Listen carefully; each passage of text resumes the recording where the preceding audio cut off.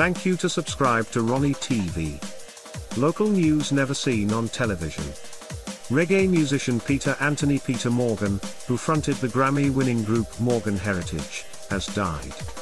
He was 46.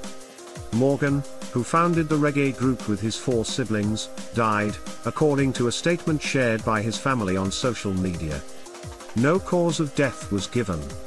It is out of sincere love that we share that our beloved husband, father, son, and brother and lead singer of Morgan Heritage Peetah Morgan has ascended.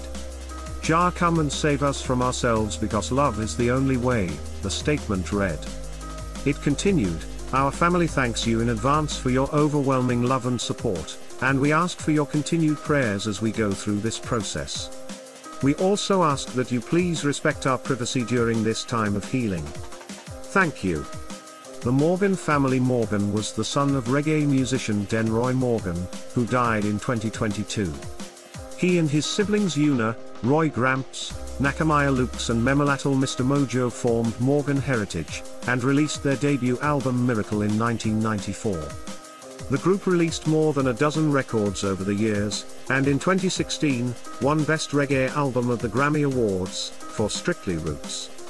Upon the release of their album Legacy in 2021, Morgan spoke about Morgan Heritage's lasting impact in the biography section of the group's website. This album gives listeners a chance to take a deep dive into what the career of Morgan Heritage has given to humanity from our heart and soul for over the years, he said. It means the world to us because we know how much people around the world love and appreciate what we do, and with this Legacy album, you truly get to understand why. Morgan's death was mourned by stars like Ziggy Marley, who offered condolences to the Morgan family in the comments section of the Instagram statement. Jamaican Prime Minister Andrew Holness also said on X that his heart was heavy to learn of the passing of Peetah Morgan of the world-renowned Morgan Heritage.